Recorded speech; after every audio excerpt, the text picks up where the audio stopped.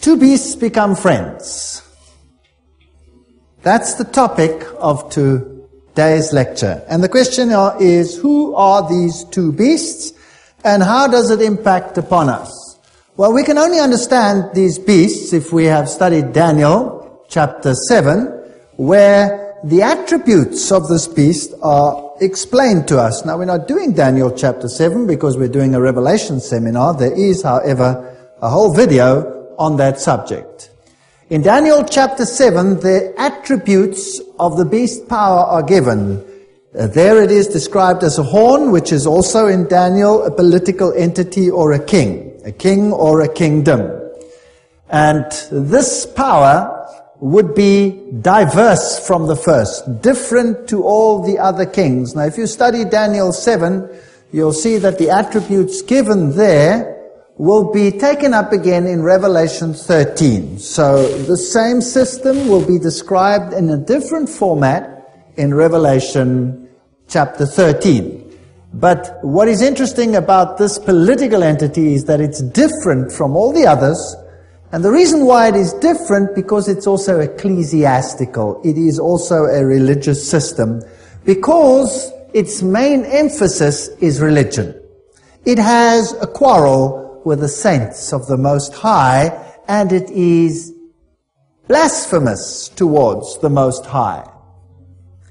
Daniel 7:25 says, "And he shall speak great words against the Most High, and he shall wear out the saints." So this has a political agenda, and it has a religious agenda of the Most High, and think to change times and laws. It'll change the times, and it will change the laws. Fascinating. If you think about this system, and this system can apply only to one institution, and that is Rome.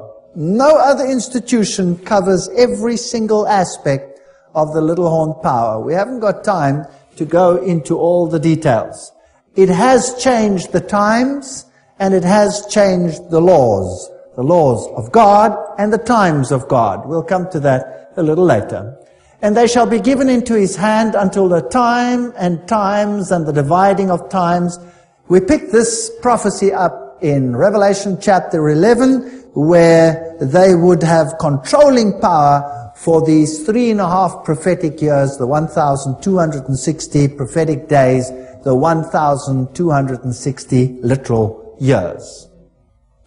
Now, the beast of Revelation 13 is a conglomerate of what we had in Daniel chapter 7. There are various aspects surrounding this animal. It has the head of a lion, the mouth of a lion. Now, the lion represented Babylon in Daniel chapter 7. Then it has the feet of a bear, and the bear represented Medo-Persia. And then it has the body of this leopard, and the leopard represents Greece in Daniel chapter 7. And then it has the 10 horns and these 7 heads. And these 10 horns represent the 10 kingdoms that we have in terms of the creatures in Daniel chapter 7. And the toes of the statue in Daniel chapter 2. So this is a conglomerate beast having components, philosophies, if you like, of Medo-Persia, Greece, Rome, and Babylon. And it speaks with the mouth of a lion. So it speaks Babylonian language. "And I stood upon the sand of the sea, and I saw a beast arise out of the sea, nations, peoples, multitudes, the waters that you saw." So it comes out amongst the nations, having 7 heads, 10 horns, and upon its horns 10 crowns, and upon his head the name of blasphemy. There you have the link with Daniel chapter 7. This blasphemous power that is against the Most High comes up amongst the nations, and in Daniel chapter 7 we see that it comes up in Rome, in the Roman Empire, and particularly the Western Roman Empire. And this influence would spread across the entire world. "And the beast which I saw was like unto a leopard." It therefore has Greece in it. It has Grecian philosophy, if you like. And the Roman Church certainly has the philosophy of the Greeks in it, because it supports Aristotle and all of these great philosophers. And Origen and all the Greek scholars that arrived later in the Roman Empire are also represented. And his feet were as the feet of a bear. Does Rome have Medo-Persian philosophy? Absolutely. Mithraism is the main thrust of the religion. It even has the triple crown, which comes from Medo-Persia. And the mouth was the mouth of the lion, is the Babylonian religion of Isis and Osiris, of Baal and Ashtoreth. Are all these religions embodied in it? The answer is yes. If we go to Babylon, the lion was a symbol of Babylon. But the sad story is that the dragon gave him his power and his seat and great authority. Revelation chapter 1 and 2 complete, or verses 1 and 2, tell us the sad story that behind this power is the dragon. And the dragon is none other than the devil. Revelation chapter 12 verse 9 identifies the dragon as Satan. But Satan works through human agencies. In Revelation chapter 12, the dragon worked through pagan Rome and attempted to destroy Jesus. It was a Roman official who tried to kill the baby Jesus, a governor who condemned Jesus, an executioner who crucified him, an emblem sealed his tomb, and a guard watched his tomb. So there is the Roman aspect. And there was given unto him a mouth speaking great things and blasphemies. So this religious political entity would blaspheme God. And power was given him to continue 42 months. There is the 42-month period. 42 times 30 prophetic days is 1,260 days. And he opened his mouth in blasphemy against God to blaspheme his name. That's the character of God. And his tabernacle, that's the sanctuary service. That means the path of salvation, which is explained there, robs people of the saving power of Jesus Christ. Has this power done this? Yes. Is that substituted saints and Mary and all kinds of intermediaries, even the church itself and its delegates, to mediate on behalf of man. And them that dwell in heaven, and thus they blaspheme the very God of heaven. Revelation 13, 5 and 6. And power was given unto him to continue 42 months. Revelation 13, verse 5. So it would do this openly, publicly, for those 42 prophetic months. 42 months, 42 times 30, 1,260 days, a day for a year. I've given you a day for your year, Ezekiel 4, verse 6. That brings us to the same story that we found in Revelation chapter 11, where Vigilius ascended the papal chair 538 AD under the protection of Belisarius. That's history. So we have a starting date when the papacy started to exercise the power from the decree that Justinian had issued, giving it the power to correct all heretics, those who dared to think for themselves. So the legally recognized supremacy of the Pope began in 538 AD and then went into effect the Emperor's decree, as I have said, where he was the corrector of heretics. So Rome today still claims to be the sole one who can determine what you should believe, because the papacy claims infallibility and cannot make a mistake on doctrinal issues. Labanca, professor of history at the University of Rome, says, to the succession of the Caesars came the succession of the pontiffs in Rome. When Constantine left Rome, he gave his seat to the pontiff. This is based on the so-called letters of Constantine, which are forgeries and have been proved to be such. But nevertheless, that is the story. The transfer of the emperor's residence to Constantinople was a sad blow to the prestige of Rome, and at the time one might have predicted a speedy decline. But the development of the church and the growing authority of the Bishop of Rome, or the Pope, gave her a new lease of life and made her again the capital, this time the religious capital, of the civilized world. That's Abbott's Roman history. That is just a fact. The Bible says, and it was given unto him to make war with the saints and to overcome them, and power was given him over all kindreds and tongues and nations. That is a prophetic statement. This system will control how much of the world? All of it. All of it. So power was given over the saints during the 1,260-year period, but this power would control the whole world. Stanley's history says the popes filled the place of the vacant emperor at Rome, inheriting their power, prestige, titles from paganism. Constantine left all to the Bishop of Rome, which is not true, but nevertheless, the papacy is about but the ghost of the deceased Roman Empire sitting crowned upon its grave. So we have an emperor. He even has the title. He even has the title Pontifex Maximus, which belonged to the Roman emperor. So in effect, the Pope is the emperor of Rome today. Has the church persecuted? Western Watchman, Catholic source? Yes, it doesn't deny that it has persecuted, that it has used the severest penalties, even death, and had the state execute these penalties. I saw one of his heads, as it were, wounded to death. So there is a mortal wound. And his deadly wound was healed, and some in the world wondered after the beast. Oh no, it doesn't say that. It says, all the world wondered after the beast. Now this over here is a very interesting statement. I saw one of his heads as it were wounded to death. Some translations say, seemed to have a mortal wound. Is there a difference between seemed, or as it were, and had a mortal wound? Yes or no? Yes.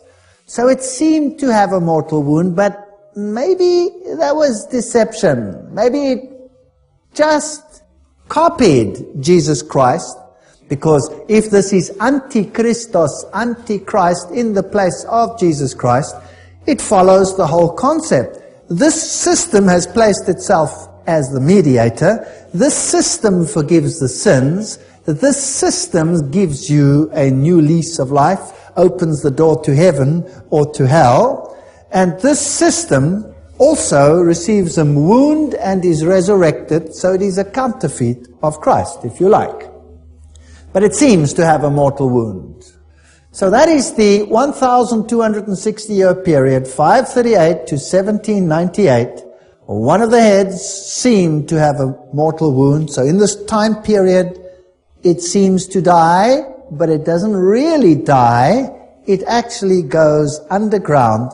But as a beast, it dies because it loses political power. And then that political power will be given back, and there is a resurrection of this beast. This is what the Bible is saying. So in 1798, remember, Berthier made his entrance into Rome. He abolished the papal government. Napoleon, with his Freemason army, if you like, established a secular government. So says the Encyclopedia Britannica, leaving the Freemason stuff out. Berthier entered Rome on the 10th of February 1798 and proclaimed a republic, thus fulfilling this prophecy to the letter. Half of Europe thought Napoleon's veto would be obeyed, and that with the Pope, the papacy was dead. Modern papacy, Reverend Joseph Rickaby, it's like quoting the Bible. So exactly 1,260 days. The murder of a Frenchman in Rome in 1798 gave the French the excuse to enter. Church history says, and they carried him off into exile, the Pope, and the beast received a mortal wound. And I saw one of the heads as it were wounded to death, and his deadly wound was healed, and all the world wondered after the beast. Now surely that's not possible. Not everybody is going to follow Catholicism, Revelation 13:3, or are they? That's the question we have to ask. Remember the San Francisco Chronicle article where it said the Vatican was at peace with Italy, and the autographs, both sides were very cordial to one another, and the wound was healed between the two. Revelation 13:7 says, and power was given him over all kindreds and tongues and nations. That's scary. Rome will control the entire world. That's what it says. So, a universal religious power controlling the conscience of the entire world. That's what the promise is. And they worship the dragon. So if you follow the system, unwittingly, you are actually worshipping the dragon which gave power unto the beast, because it is a deception. Jesus Christ has been replaced by this antichristos system, something in the place of Jesus Christ, and they worship the beast. So the beast receives homage, and we have a father-son sort of system here, saying, who is like unto the beast? Who is able to make war with him? So, if you oppose it, do you get obliterated by war? Probably. And he opened his mouth in blasphemy against God to blaspheme his name and his tabernacle. We've discussed that already. That's the ministry of Christ. And them that dwell in heaven, God himself is blasphemed. Jesus is removed in their writings. And all that dwell upon the earth shall worship him, whose names are not written in the book of life of the Lamb, slain from the foundation of the world. Revelation 13, 4-8. So don't you think it is important that Roman Catholics should know that if they are in this system and knowingly cooperate with this system, that they are actually worshipping the dragon? I was pleased when I found this out. Know ye not that to whom you yield yourselves servants to obey, his servants are ye whom ye obey? Whether of sin unto death or obedience unto righteousness, Romans 6:16. So if you obey the system, well, then you are part of it.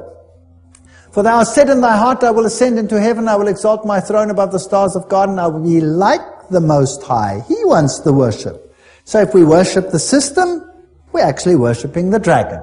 The Pope has been man of the year, and prophets, I believe, have looked down the stream of time. Billy Graham said, he'll go down in history as the greatest of modern popes. Fascinating. He really will, he has a will and a determination to help humanity through spirituality. Well, maybe that should be corrected and say spiritualism. That is marvelous, that is good. I know how difficult it is for leaders on these issues. Thus said the Dalai Lama. Now what is this about blasphemy? Revelation 13:6, he opened his mouth in blasphemy. Daniel 7:25, he shall speak great words against the Most High. What does it mean to speak great words against the Most High? There are two definitions in the Bible. John chapter 10:33. And the Jews answered him, saying, for a good work we stone thee not, but for blasphemy, because thou being a man, make thyself God. So if you say, I'm God, that's blasphemy. Who opposes and exalted himself above all that is called God, or that is worshipped, so that he, as God, sitteth in the temple of God, showing himself that he is God. 2 Thessalonians 2:4, describing the Antichrist power, saying that it is God and taking the place of God. He'll do the forgiveness of sins, he'll do these things and the other things. So, the Bible defines blasphemy as assuming any right or power that belongs to God alone. Now let's read papal statements, Ferraris Ecclesiastical Dictionary. The Pope is of so great dignity and so exalted that he is not a mere man, but as it were God and the vicar of God. So there's a papal statement where the papacy claims to be God, just like the Roman emperor claimed to be God.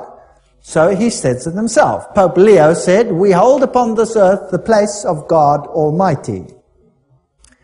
Here's another definition of blasphemy, Luke 5:21. And the scribes and the Pharisees began to reason, saying, who is this who speaks blasphemy? Who can forgive sins but God alone? So if you say you can forgive sins, that's blasphemy. For there is one God and one mediator between God and men, the man Christ Jesus, says 1 Timothy 2 verse 5. Here comes another system. And the Pope says, on the authority of the councils, all names which in the Scripture are applied to Christ, by virtue of which it is established that he is over the church, all the same names are applied to the Pope. So the papacy takes the place of Jesus Christ. And they claim, God himself is obliged to abide by the judgment of his priests, and either not to pardon or to pardon according as they refuse or give absolution. The sentence of the priest precedes and God subscribes to it. Wow! Dignity and duty of the priest. So the priest is higher than God. The priest will decide whether you are forgiven or not, and God has no choice but to obey his priest. Isn't that pathetic? That's arrogance of the highest order. Here's another statement. The poor sinner kneels at the confessor's feet. He knows he's not speaking to an ordinary man, but to another Christ. He hears the words, I absolve thy sins, and the hideous load of sin drops from his soul forever. Shall I be a priest? These are all Roman Catholic statements. If any man have an ear, let him hear. He that leadeth into captivity shall go into captivity. He that killeth with a sword must be killed with a sword. Here is the patience and the faith of the saints. Revelation 13, 9 to 10. Now Daniel told us something more about this power. It told us that it would change the times and the laws. Now we've already discussed that. The papacy changed the law of God. It took out the second commandment, made the fourth commandment, now the third commandment, applied to Sunday rather than Sabbath, and then it divided the 10th commandment into two so that it still has 10 commandments. It's changed the law. Has it changed the times? Has Rome changed the times? Absolutely. Which times has it changed? Just about everything. Which calendar are we keeping? We are keeping the Gregorian calendar. The Gregorian calendar. Who was Gregory? He was a pope. Why did Gregory change the calendar? Because he had to change the times. You see? He had to change the times. Now today is a good day to talk about this because today is the feast of Ishtar. Oh, sorry. Let's rephrase that. Today is Easter. And the feast of Ishtar and Easter are two very different things. Easter, there is no such thing.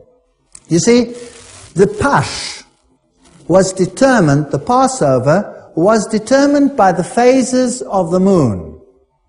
And the day of the Passover was determined by the new moon.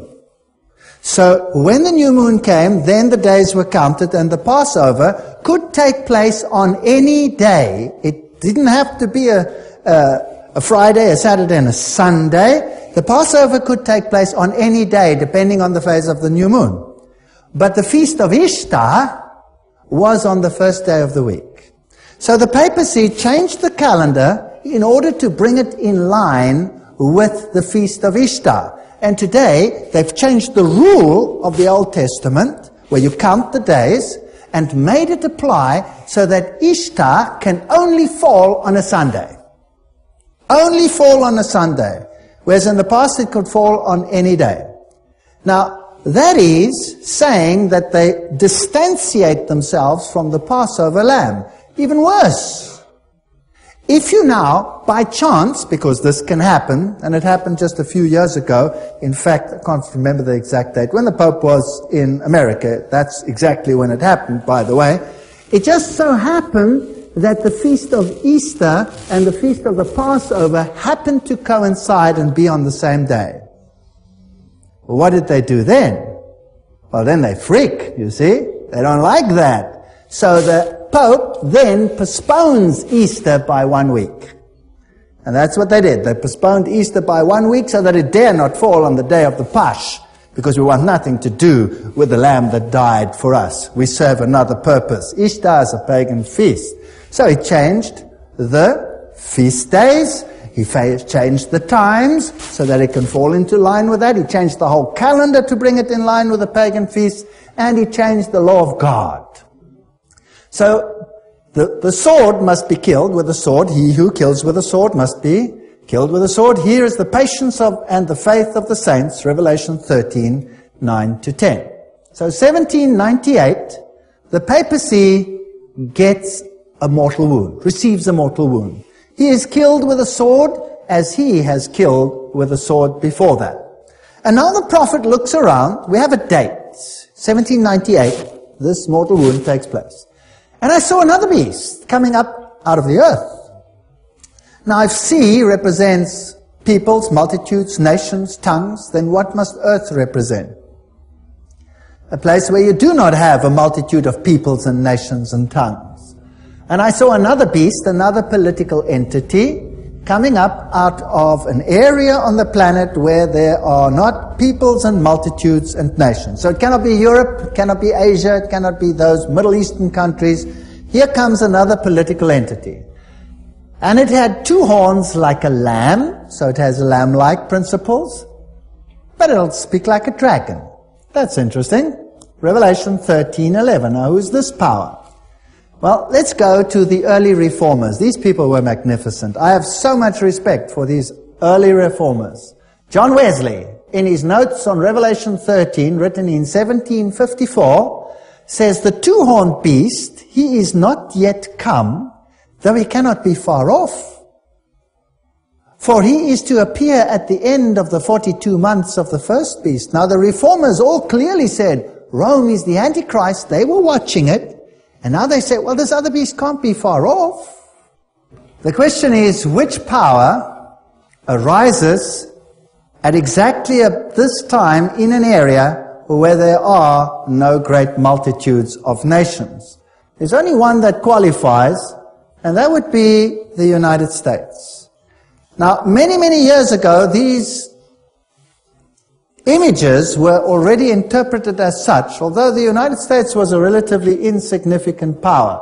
Let's have a look at the rise of the United States and see if it fits. The Declaration of Independence was in 1776. The independence was acknowledged by the nations of the world in 1783. In 1787, a Constitution of the United States was framed. 1791, the Bill of Rights was added. And in 1798, the very year that Rome receives a mortal wound, France, the mightiest power in Europe at that time, recognizes the independence of the United States. So the same nation that gives the papacy a mortal wound, in the same year recognizes the United States. So it receives a mortal wound. He looked, the prophet, and he saw another beast arise. Spot on, prophetically. 1863, the Slave Emancipation Act, similar to what Napoleon did in Europe. The Eiffel Tower is a symbol of Freemasonry. The Statue of Liberty is a symbol of Freemasonry. 1798, a very important date. Liberty and justice for all. That is the lamb-like principle. A dragon, the previous power said, harry them out of the land or hang them. So that's how the dragon speaks, and that's how the lamb speaks. Here is a lamb-like principle. Congress shall make no law respecting the establishment of religion or prohibiting the free exercise thereof. Jesus said the same. Render unto Caesar what is due unto Caesar, and to God what is due unto God. He didn't come to make force you into decisions. You can choose, accept him or reject him. But no religious test shall ever be required as a qualification to any office or public trust under the United States. That's a lamb-like principle. We hold these truths to be self-evident, that all men are created equal and that they are endowed by their Creator with certain inalienable rights. That among these are life, liberty, and the pursuit of happiness. Oxford History of the American People. Wonderful lamb-like principles. But this Constitution will have to be changed if there is to be religious legislation and persecution even. The Constitution will have to go. By the way, we have moved from a republic to a democracy. America was not a democracy, it was a republic. You could choose, but there's a vast difference between a republic and a democracy. A vast difference. You know, if 10 wolves and 1 lamb have to vote on an issue at what is for lunch, the lamb will end up being lunch in a democracy. It's 10 to 1, you understand? And a republic has totally different principles to a democracy. The Constitution is central in a republic, and you cannot just vote it away, but that seems to have changed. The Bible says, Revelation 13:11, he spoke like a dragon. Now, the dragon gave the first power its seat and great authority, and it used it to do what? To blaspheme God and to persecute the saints. Didn't it do that? Exactly. Do you think the second power could start doing the same thing? Think it's possible? Revelation 12:17, and the dragon was enraged at the woman and went off to make war against the rest of her offspring, those who obey God's commandments and hold to the testimony of Jesus. Oh, so if you cling to the word of God and to what the prophets have said, and you obey God's commandments rather than man's commandments, do you think you could get into trouble here with a dragon? So he spoke as a dragon. How did this dragon speak? Let's ask Rome how she spoke. This is the syllabus of Pope Pius IX, given in 1864. The state has not the right to leave every man free to embrace whatever religion he shall deem true. All right, that was dragon language. The church has the right to require that the Catholic religion shall be the religion of the state to the exclusion of all others. Cursed be those who assert liberty of conscience and of worship, and such that maintain that the church may not employ force. That's dragon language, pretty clear. The Roman Catholic Church must demand the right to freedom for herself alone. Catholic statement. The Roman Catholic is to wield his vote for the purpose of securing Catholic ascendancy in this country. Catholic World, July 1870. That's dragon language. But Revelation 13:12 says, it, the second power, exercises all the authority of the first beast before him. So it will do the same as the first one did in the old world. What then? And causes the earth and those dwelling in it. How much of the world is that? Everybody. To worship the first beast. Aha. Now how do you force someone to worship the first beast, whose deadly wound was now healed? How do you force, by legislation, someone to worship the first beast? The only way you can do that is through laws which govern the conscience. Is that right?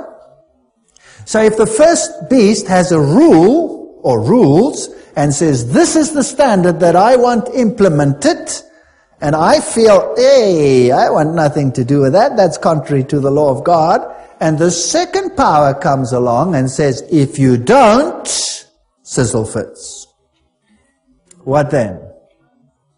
Then the second power is enforcing laws of the first power, and if I then obey those laws, then what am I actually doing?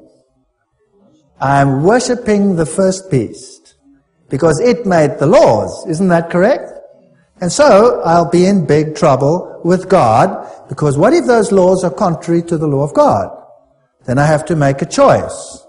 Okay, and that's what the Bible says what will happen. The second beast will do exactly that.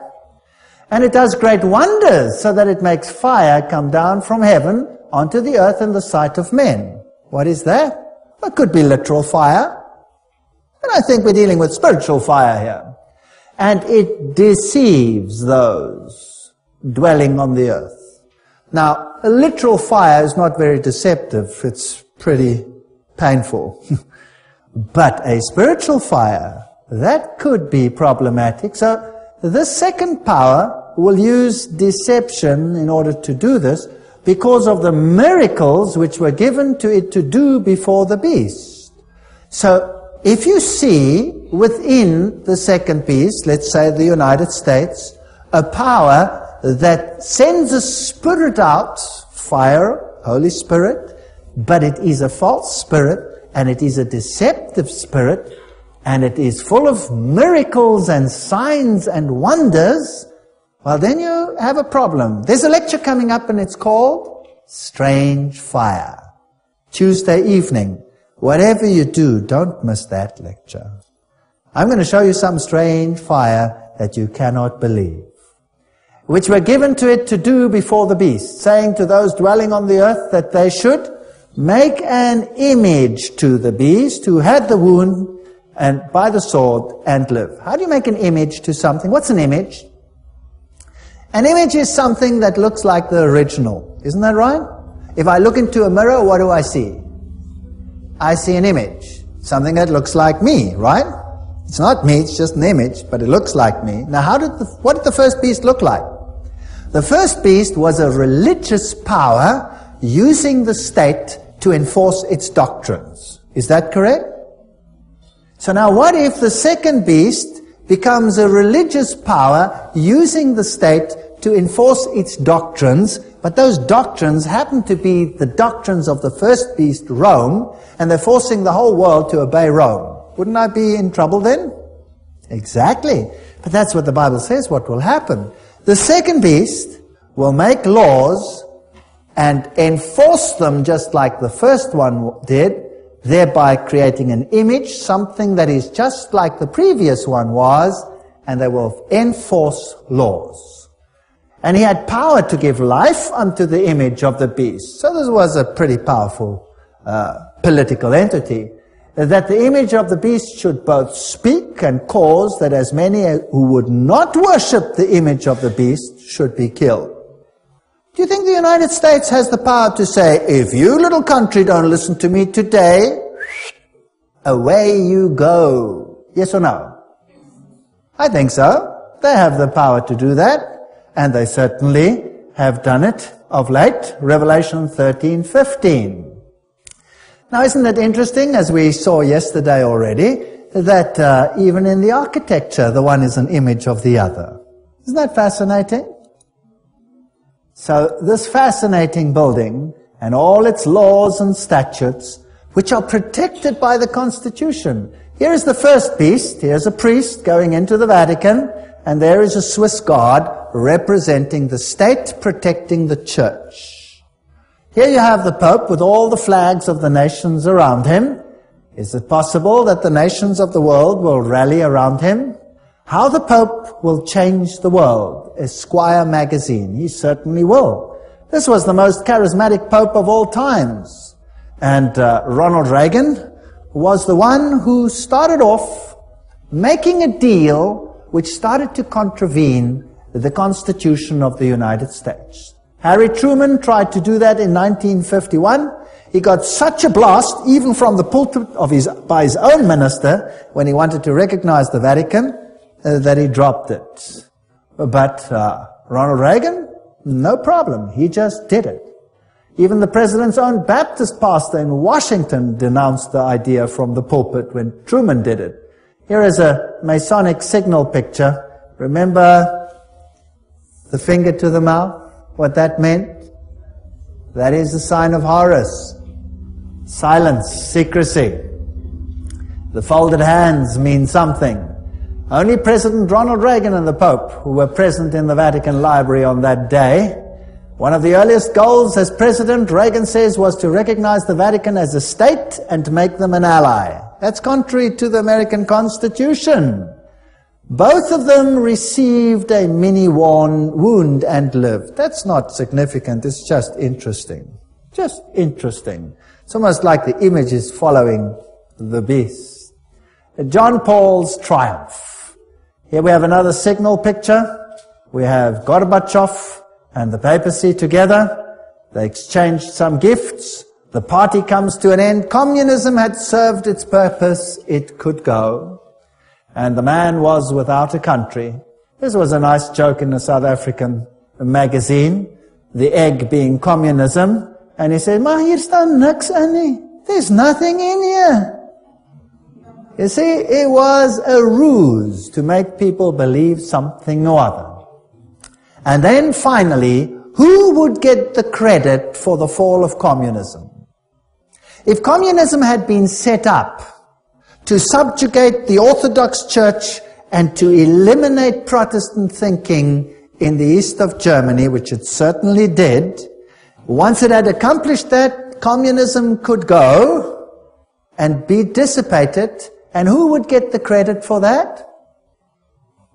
The Pope would get the credit for that. How do we know that? Because Mary had already, supposedly, in Fatima said, the Pope will consecrate the whole world to the Immaculate Heart of Mary and Russia will be converted. That was easy to say because the Bolsheviks had just taken power in 1917, the very year when that statement was made. They knew they had it in the bag, not too difficult. The three secrets, not too bad either. The first was a vision of hell, which makes no sense whatsoever. The second one was Russia will be consecrated. They'd taken power anyway. And the third one was that a future pope would receive an attack on his life, but survive and issue in the final events. Now, if you know history in advance because you are creating it, that's no problem. Now, did the papacy receive the honor for that? Well, let's ask the presidents of the United States whether that is so. This is the papal visit to the United States since Louis. Let's ask the then-time President Bill Clinton to tell us what he thinks. 2,400 of his faithful here to welcome him. He's waving to the crowd.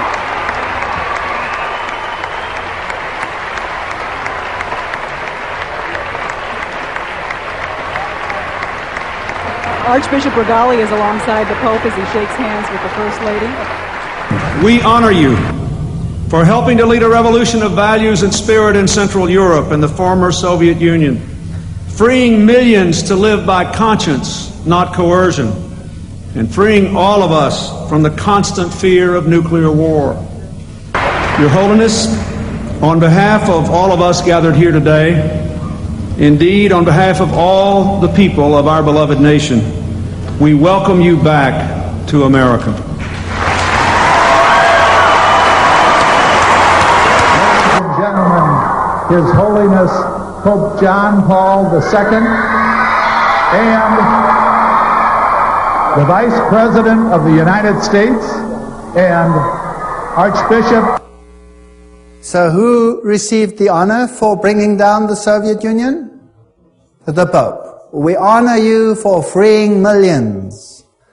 So, interesting fulfillment of prophecy. Herman Melman, America has been settled by people of all nations may claim her for their own.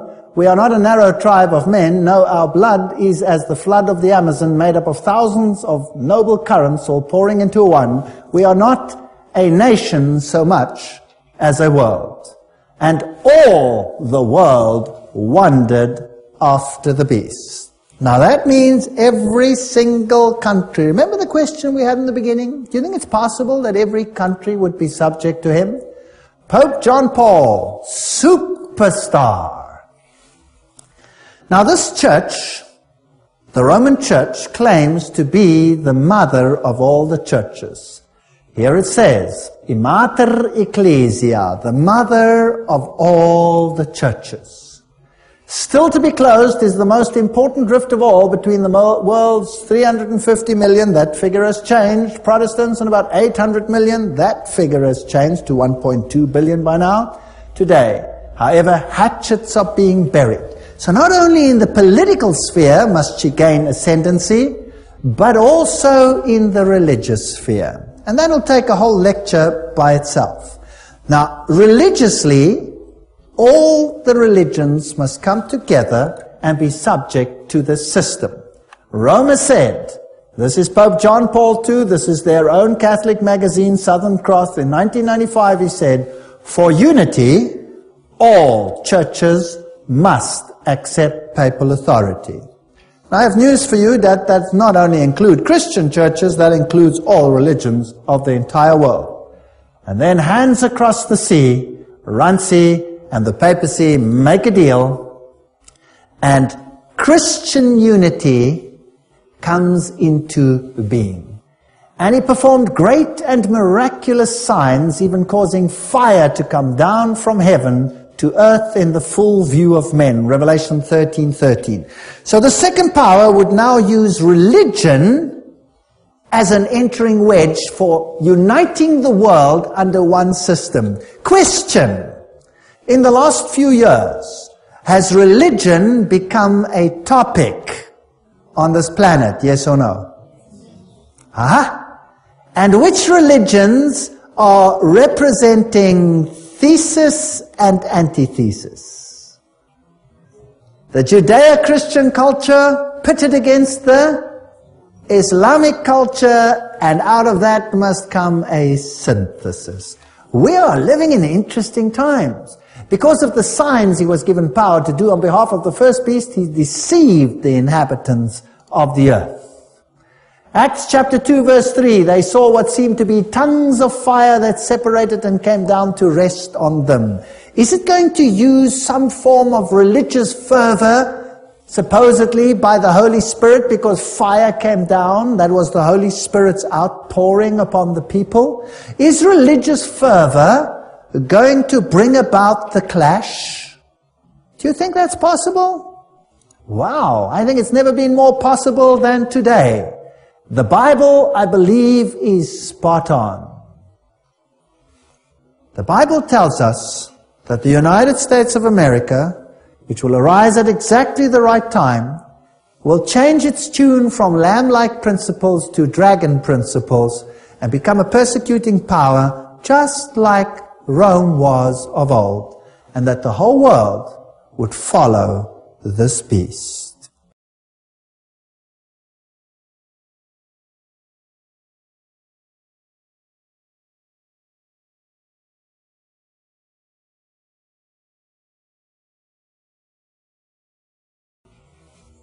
In our previous section now, we saw the rise of the United States. We saw the principles of the papal power.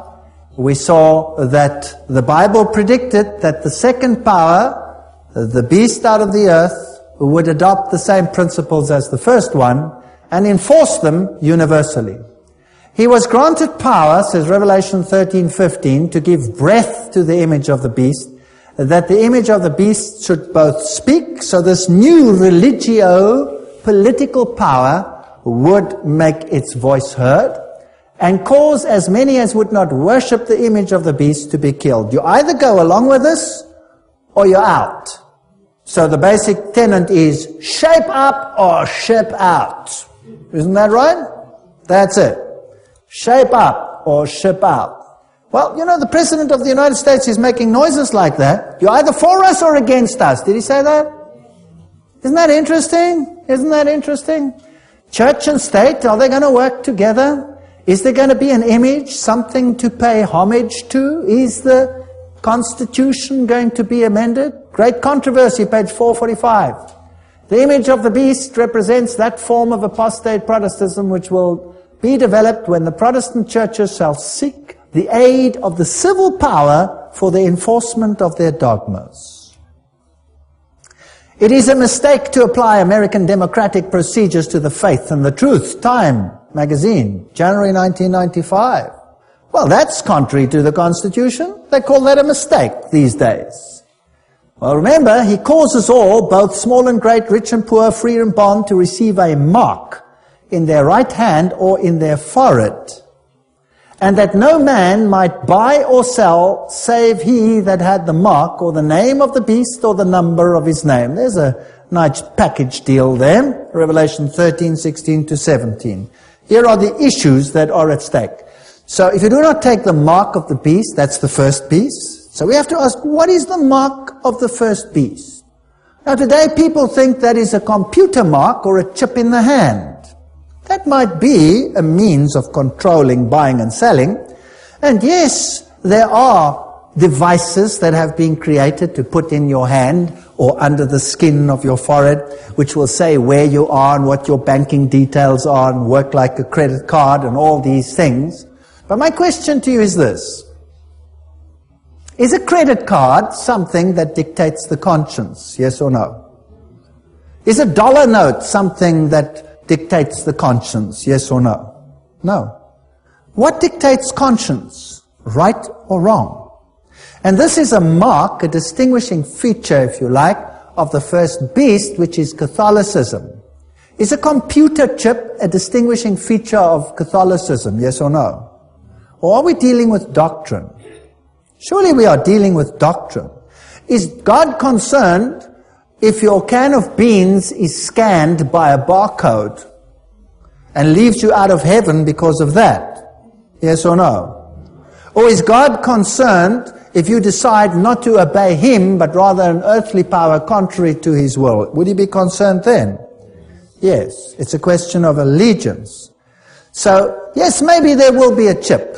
Maybe they will enforce it on the hand and enforce it on the forehead, whatever. That's not the mark of the beast, because the beast has been defined as Catholicism. Did a computer chip change the law of God? Yes or no? Did a computer chip persecute the saints? Did a computer chip change the times? No. So, buying and selling, you can only do it if you accept the mark of the beast. Here is wisdom. Let him that has understanding count the number of the beast, for it is the number of a man, and his number is 666. It is the number of a what? A man, not of a can of beans in Walmart or wherever, right? It's not a can of beans, it's the number of a man. Well, here's a man. What are the letters inscribed on the Pope's crown, and what do they signify, if anything? The letters inscribed on the Pope's mitre are Vicarius Filii Dei, which is the Latin for the Vicar of the Son of God.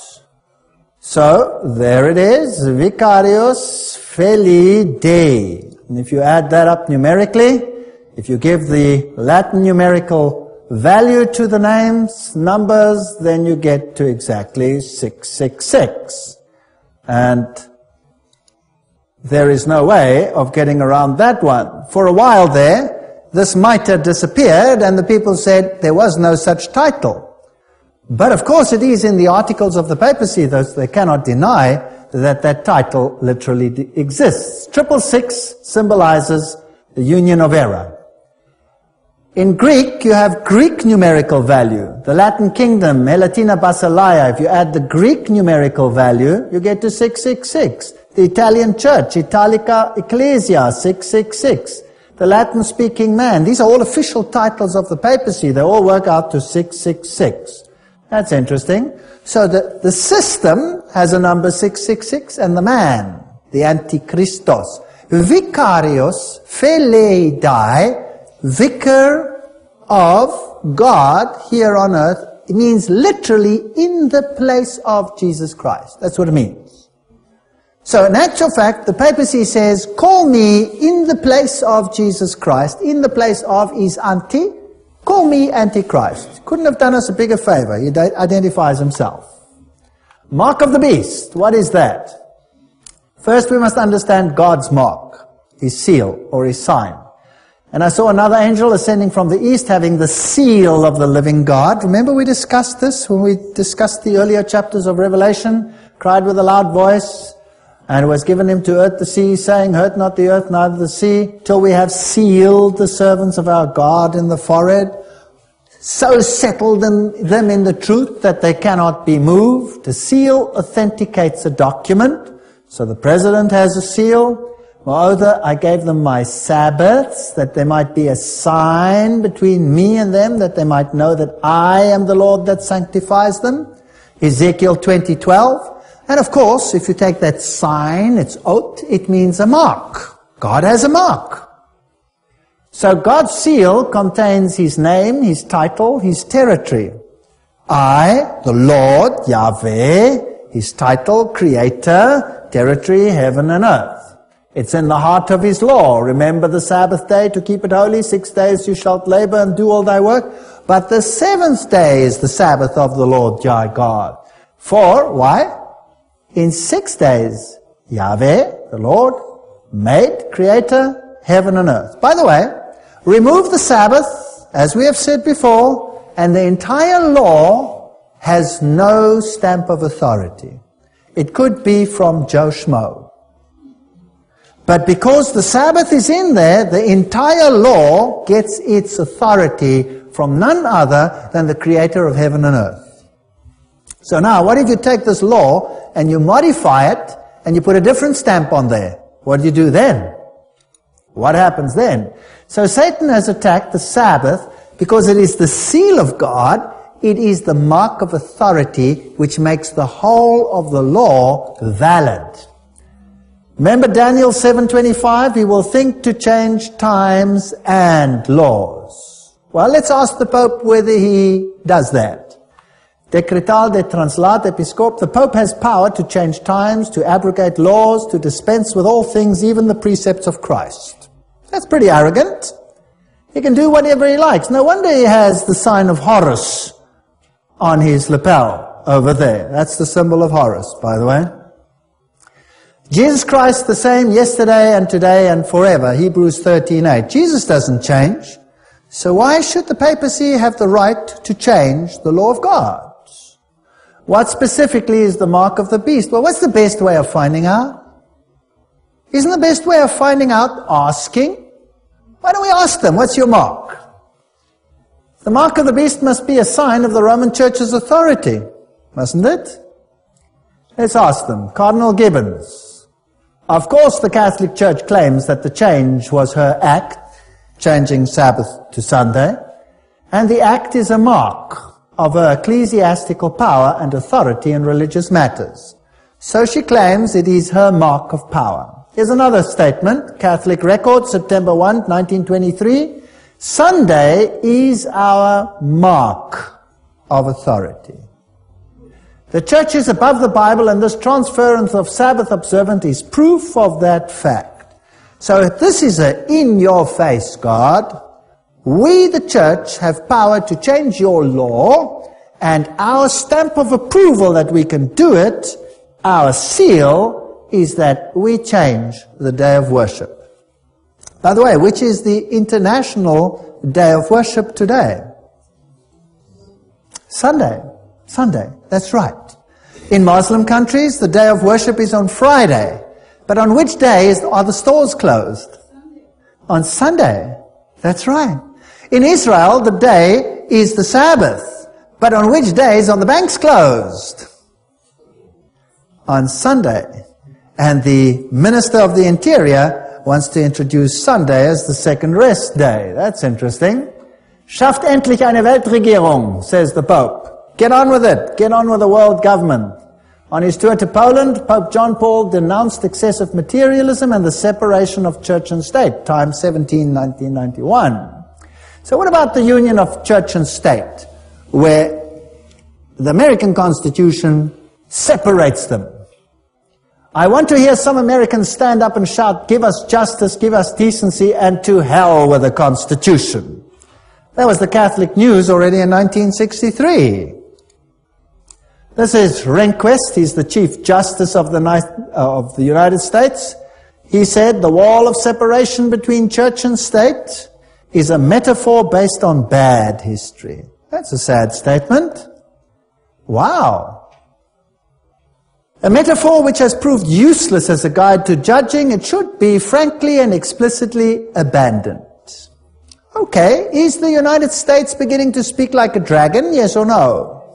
It's very much dragon language. There it is. Rehnquist said these very words. A metaphor based on bad history.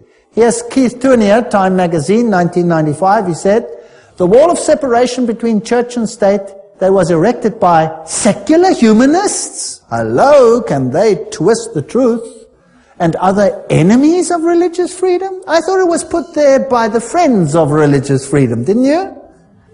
Well, has to come down. Those opposing our views are the new fascists. Now that's interesting. This is the pot calling the kettle black.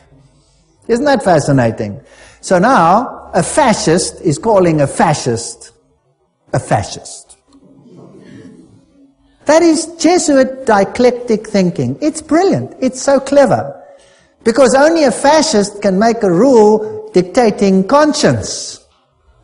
And if you refuse to obey a rule because you accept another rule, then you, by principle here, are a fascist because you are accepting a totalitarian regime. You are accepting God. But they are accepting another one, and that's the state. You see? Fascinating. The clash is becoming interesting. St. Louis Post-Dispatch, as the 2nd century of the Bill of Rights draws to a close, the Supreme Court is redefining what religious liberty will mean in the 3rd century. Broadly, the court's new approach helps conventional religions while hurting unconventional ones. You better join the ship or else. Is that what it says? Okay, it gets worse. I am the bearer of bad news. But fortunately, I am all cheerful about it. Have you noticed? And that's something people find very hard to understand. I'm all cheerful about it, not because I have discovered this, because I haven't. I'm just a parrot, repeating what many people have discovered. I'm cheerful about it because it is the fulfillment of prophecy. And when prophecy is fulfilled, it tells me who is in control. Who's in control? God is in control. And as it fulfills, I know I'm going home soon. And the sooner, the better. Get on with it. Finish it so that we can go home. No more tears, no more crying, no more crime, no more death, no more rape, no more terrible things that happen to little children. All of it gone. No more keys, no more anything. Wow. That'll be just great. It seems to be plain. This is Justice William Douglas. It seems to be plain that by these laws, the states compel one under sanction of law to refrain from work or recreation on Sunday because of the majority's view on that day. The state by law makes Sunday a symbol of respect or adherence. Pat Robertson said, the next obligation that a citizen of God's world order owes is to himself. Remember the Sabbath day to keep it holy as a command for the personal benefit of each citizen. Higher civilizations rise when people can rest and draw inspiration from God. Laws in America that mandated the day of rest, Sunday laws, have been nullified as a violation of separation of church and state, as an outright insult to God. Oh, isn't that interesting? And his plan, only those policies that can be shown to have a clearly secular purpose are recognized. So what is he saying? Forget about that stupid constitution that separates church and state. Let's do something else. Let's get church and state together. Can you see an image of the beast arising here? Wow, this is fascinating stuff. So church and state will work together and legislate laws which will honor the first beast. Who changed the Sabbath to Sunday? The Roman Catholic Church. If they enforce Sunday, who will they be honoring? Rome. They will be honoring Rome. And then, Sunday Times, 5/7/1998, Pope launches crusade to save Sunday. Make it clear that Sunday must not be worked, since it must be celebrated as the day of our Lord. He brought out a whole encyclical. I'm just going to breeze through it. He says it's tradition. They celebrate the Eucharist. He talks about an encyclical Rerum Novarum, and he asks for laws legislating respect their duty to keep Sunday holy. He asks for civil legislation, which will enable us to keep Sunday. Now, the United States should say, our Constitution forbids this. I'm terribly sorry, Mr. Pope, but church and state are separate. We cannot concur. Did they do that? No. Here's the statement. There is Bush. Just after he became president, he cut the ribbon to this new museum, this multi-million-dollar Roman Catholic museum. And he says the best way to honor Pope John Paul II, truly one of the great men, is to take his teachings seriously, is to listen to his words and put his words and teachings into action here in America. And that's the highest official in the government saying, let's listen to the Pope. Is that removing the separation between church and state? Yes or no? Absolutely. This is a challenge we must accept. I have a problem with you, Mr. President. You are speaking like a dragon. Isn't he? Absolutely. Is he fulfilling prophecy? Yes. So am I angry with him? No, please. That he's there and can fulfill the prophecy, because that means we can go home. He exercises all the power of the first beast. Has he got power to tell nations and individuals what to do? Yes or no? Absolutely. and causes the earth and them that dwell therein to worship the first beast. You better obey that system, whose deadly wound was healed. Rub two religions up long enough, and one will rise like a mushroom to defend itself, right? The unrestrained freedom of thinking and of openly making known one's thoughts is inherent in the rights of citizens and is by no means to be reckoned worthy of favor and support. Pope Gregory. You're not allowed to tell what you are thinking anymore. That's what the Pope said. Pope Gregory said that. Fascinating stuff. Is America beginning to say the same things? Hasn't the president says, those that say such and such and such and such are the new terrorists? You better not say anything against us or else. Did he say that? Oh yes. He's saying the same thing. Interesting. And we've seen this one. If we gain sufficient numerical majority in this country, religious freedom is at an end. Bishop of St. Louis, November 23, 1851. Religious freedom is rapidly coming to an end. There was a Sunday law in the past. On the venerable day of the sun, let the magistrates and people residing in the cities rest, and let all workshops be closed. That was the edict of Constantine. Christians shall not Judaize. Now, this is the fascinating part. You know, if the world makes a national Sunday law and says, there you go, everybody must rest on Sunday, I will say, okay, that's fair enough. I don't care. Give me one more day off. If they say everybody must keep Wednesday and Thursday and Friday as well, I'll say, well, that's great, now I can stay home all week. You know what I mean? But there's something else to this law. Look what this law also said. Besides not working on Sunday, what did it say? Christians shall not Judaize, they may not keep the Sabbath, and be idle on Saturday. Aha, so the law must say something more. It must prevent me from obeying God. Interesting. But shall work on that day, but the Lord's day they shall especially honor. Now the same happened with Pharaoh. Pharaoh issued a decree, and Moses came up to Pharaoh and said, this is not going to happen. And Pharaoh said to him, you, Moses, you make the people rest. And the word rest that is used there in the Old Testament is Shabbat. You make the people Shabbat, keep the Sabbath. I am telling you, to your works increase their labor. No more straw gathering for them. Let them work. So what law did Pharaoh make? He made an anti-Sabbath law. So did Constantine make an anti-Sabbath law. At the same time, it was a pro-Sunday law, yes. But that's not the important thing for me. The important thing here is that he forbade one to not work on a Sabbath. And Pharaoh did the same thing. Now, what was God's response to Pharaoh when Pharaoh said, I am going to force you to work on the Sabbath day? What happened? Plagues came and sorted him out.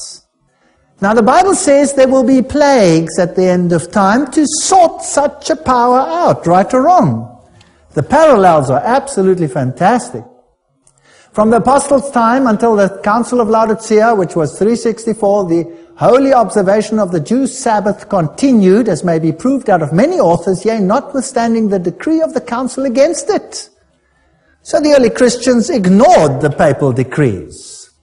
That the Sabbath was kept, notwithstanding the decree of the council against it, is also seen in the fact that Pope Gregory I wrote against the Roman citizens, forbid any work done on the Sabbath day. That means Sunday. People were working on it. So the early church kept the Saturday. Now here's an interesting decree issued by the first beast. This is the Roman Catholic Church. At the Synod of Toulouse in AD 1163, they issued the following decree. The bishop and priests take care and to forbid, under pain of excommunication, every person from presuming to give reception or at least assistance to the following of this heresy, which was Sabbath keeping. This was the decree against the Waldenses, who chose biblically to keep the Sabbath of the Lord. So the Pope said, heresy, this will not happen. Wherever they shall be discovered, neither were they to have any dealings with them in buying and selling. Oops! So the first beast issued a decree that those who kept the Sabbath would receive economic boycott, no buying or selling. That being so deprived of the common assistance of life, they might be compelled to repent of the evil of their way. Whoever shall dare to contravene this order, let them be excommunicated as a partner with them in guilt. As many of them as can be found, let them be imprisoned by the Catholic princes and punished with a forfeiture of all their substance. That was a Roman Catholic decree.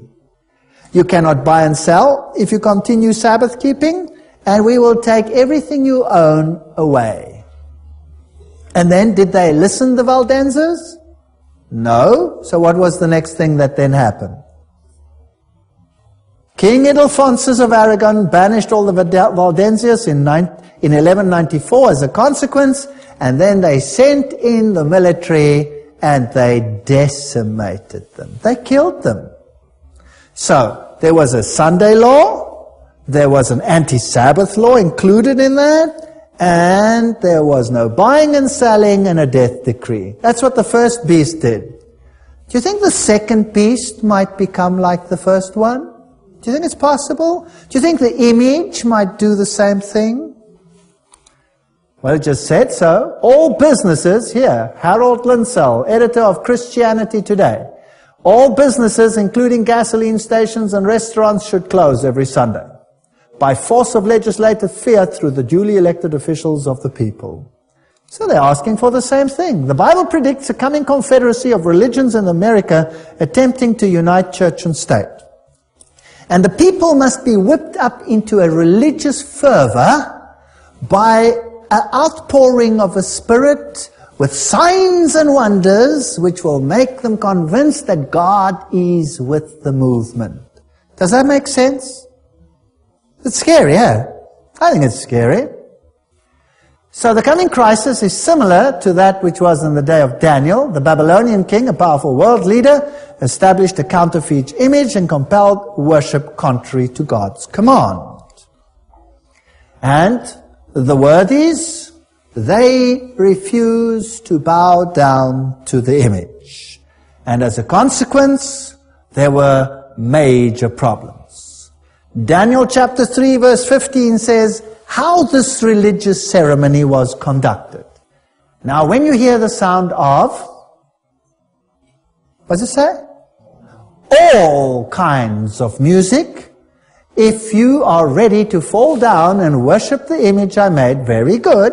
But if you do not worship it, you will be thrown immediately into a blazing furnace. Do you think music could be important in whipping up a religious fervor? What about all kinds of music? What would that include?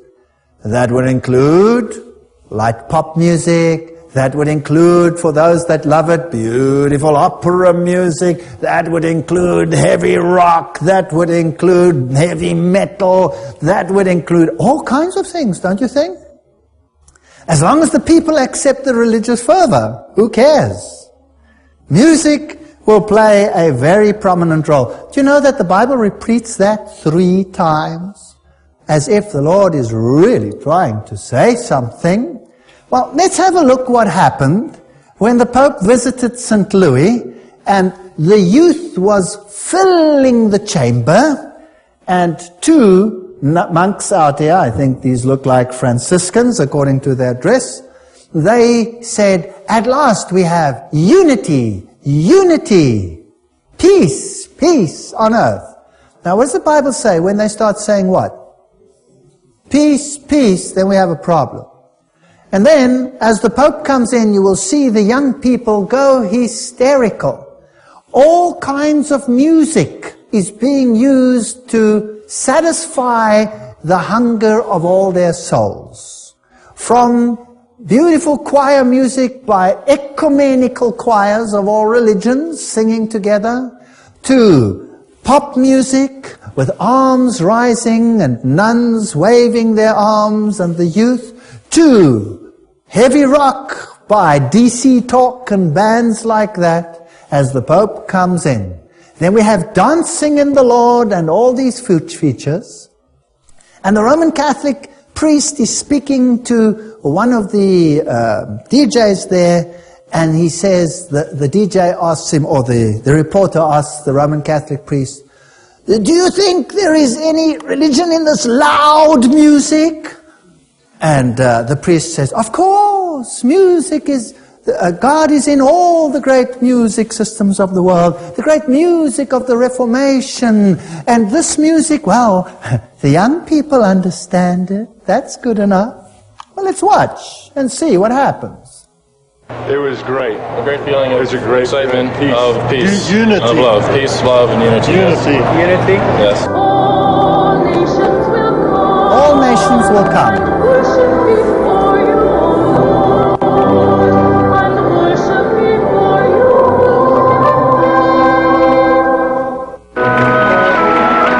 Now all the nations bowed down.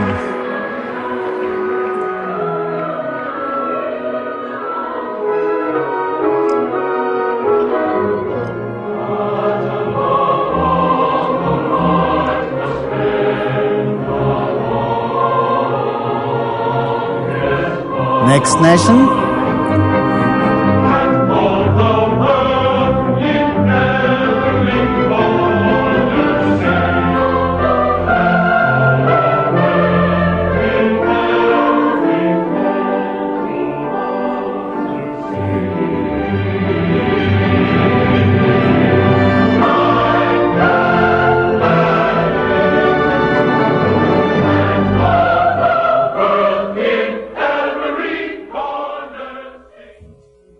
Well, in this video clip, I only showed you the nations coming. I can't show you the whole thing. We'll be here all day. But representatively, all the nations in every corner came and bowed down to the Pope. The music and the other issues which I mentioned set the stage for the young people and for the older people. I'll be showing you that clip in another lecture as we continue along this interesting path. So the world is ready to accept this authority. But the Bible says in Romans 6:16, know ye not that to whom you yield yourselves servants to obey, his servants you are to whom you obey, whether of sin unto death or of obedience unto righteousness.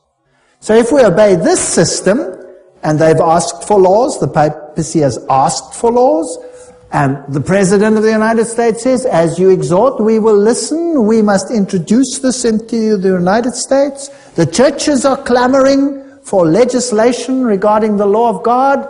But Jesus says, come and follow me. Now this is the basis of Revelation chapter 13. Revelation chapter 13 describes the two political powers which in essence control the world at the end of time. The one in the Middle Ages, totally Catholic. The other one now representing Protestantism and doing exactly the bidding of the first beast. Has Protestantism totally changed? Or has Protestantism been infiltrated? That is a good question. Now we will still have to see, and we'll have to do a lecture to find out whether Protestantism has been infiltrated and whether the great Protestant preachers really are what they say they are. We will also have to look at this fire, this outpouring of the Spirit of God, in inverted commas, which is flooding the United States of the world, and not only the United States, but the entire world through the media. Is it the right one, or is it not the right one? And what must be our criteria? The Word of God. That's all we have. So you will see there are some lectures coming which are called That All May Be One and Strange Fire. Don't miss those lectures. They're going to be very, very revealing. And we will paint in this picture. And we will see that God has predicted 100% what was going to happen on this planet. And that is why I can lift up my head and be pleased, because God is in control. Jesus is going to be the ultimate victor. Thank you.